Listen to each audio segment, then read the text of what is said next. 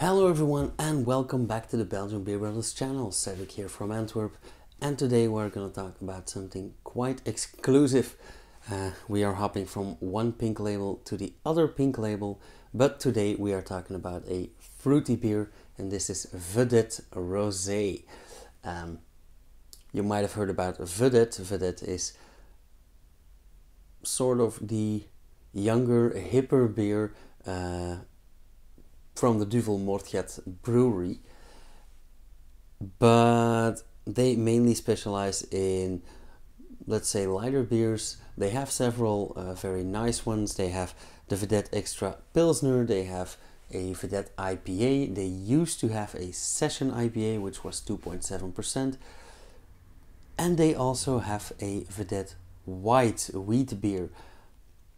Now this beer, the Vedett Rosé, is a variation on that wheat beer. Now I'm very lucky to have gotten my hands on this. A friend of mine actually shipped me a 4-pack, or was it a 6-pack? No, it was a 4-pack from France. He got it on some shady website because this beer is actually produced solely for the Asian market and mainly for the Chinese market actually. You will see that on the label here. I don't know if I can show you, but this is a completely Chinese label. Before we go to the tasting and the beer, we might want to talk about the fact that this is brewed solely for the Asian market. So that means that it is not available in Europe.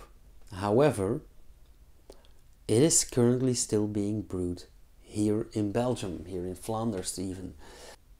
Every year, Duvel Moortgat ships about 120,000 to 200,000 hectoliters to Asia.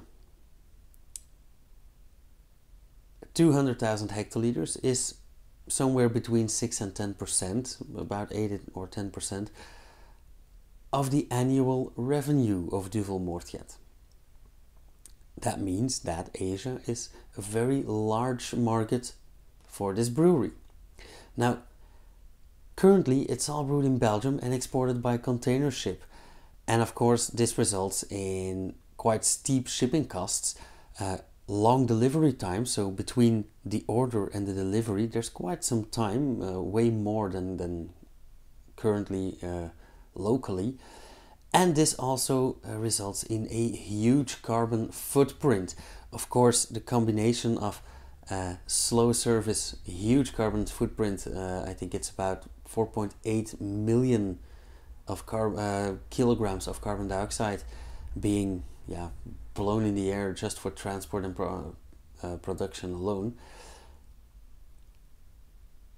And of course, that shipping cost. Because we are talking like 5 to 15 containers per week, if not more by these days. Therefore, Duvel Moortgat just bought the majority share in Chaba Brewery in Tianjin, which I'm sure I'm butchering, but about 2 hours drive from Peking. They spent 30 million or close to 30 million euros on this. And they plan to invest even more to scale the capacity up from about 120,000 hectoliters to 500,000 hectoliters a year. To put this in perspective, the total production of Duvel Moortgat was 2.2 million hectoliters last year, and 1.2 to 1.4 million hectoliters of that 2.2 million is being brewed in their main brewery in Brew here in Antwerp. So to scale up a foreign brewery to 500,000 hectoliters a year, that is a huge step. Now, don't worry, they're not gonna lose any people here in Belgium because they're actually still hiring. They almost doubled their capacity, and they will be brewing more next year. And they already had over 100 employees in China. They also didn't buy the Chaba brands, they just bought the brewery. So No portfolio, no beers, just the building, the pipes, the brewing equipment. Duvel is planning on owning the entire brewery in China by 2024, and we have seen them do that before, like Beneficio del Ducato. I'll put a link up here somewhere because we did a video about them as well. Was also acquired in parts. First a minority share, then the majority share, and then the 100%.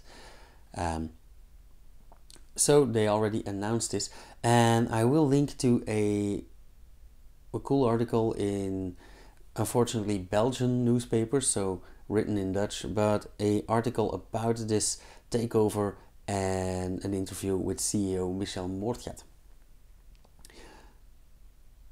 Back to this beer. Like I said, this is actually the wheat beer, the Vedett White, with added fruit juice. In this case, the rosé has added raspberries, but it also has two little brothers, because a bit later, this one was introduced somewhere in June 2020, I believe, or in March 2020. A bit later on, they also introduced the same beer but with elderflower instead of raspberries. And I believe the youngest beer in this series is Kiwi Sea Salt. I have been privileged to taste these. They're all quite alright. Like I said, I had a 4-pack of these. I handed them out to my mom, to some friends. No one understands why this isn't being sold in Europe because they're all crazy about it. And if you want to try this, I'll just say before I open this up, you can. Because yes, it is exclusively sold on the Asian market. However,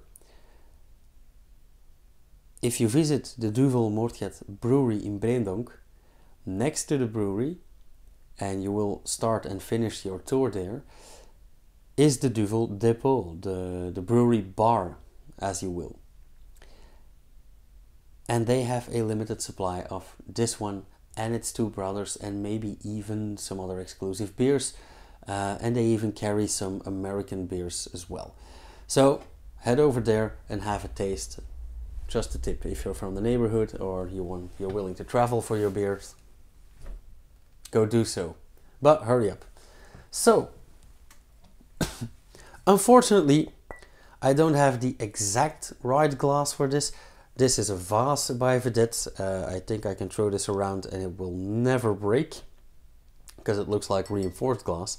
However, normally this one is served in a Vedett flute, which I don't have.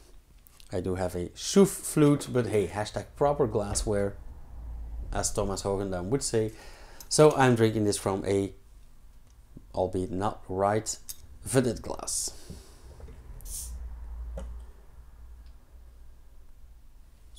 Softly carbonated. Also, as usual, a lovely branded bottle cap with the Vedett Rosé and the star in pink, where usually this has Vedett Extra Blonde and a red star. Absolutely love that. You know, I'm a sucker for branding.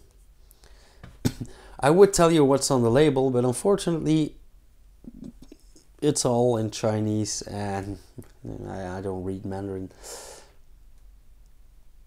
Something about putting your own photo on the bottles. Sure. Fun thing with this beer is it's only a 3.9% ABV, so it's rather light.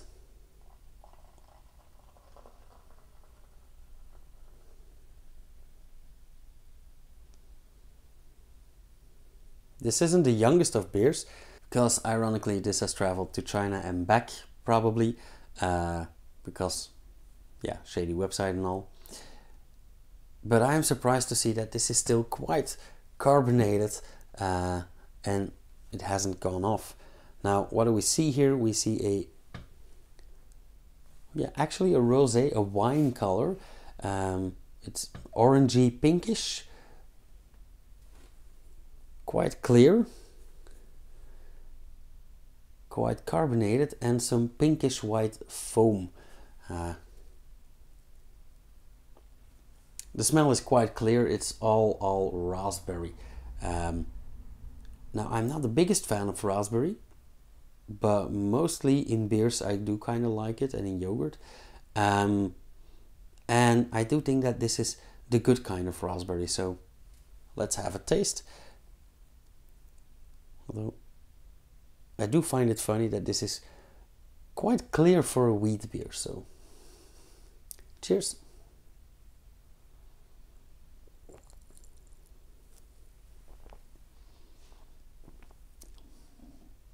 First impression, yeah, raspberry, of course, raspberry all the way. However, not too much. It's even kind of watery, so it doesn't have that really full mouthfeel of a wheat beer. On the other hand, I do think that they made the right decision of well, quote unquote, watering it down, because you don't want that syrupy feeling like you have when there's a wheat beer with some raspberry juice and syrup. So it does taste like this is juiced and not syrup.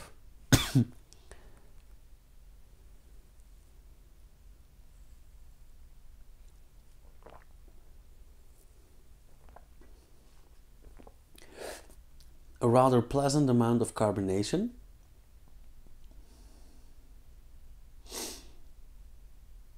And even though it's rather light, it still has a pretty strong taste.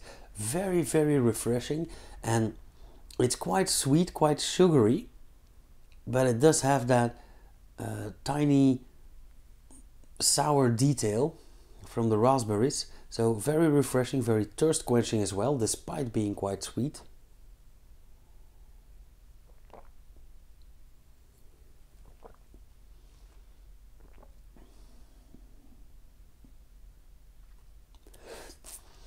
Yeah, and even the aftertaste is, of course, raspberry, and it does remind me a bit of grenadine, as we say, like pomegranate syrup.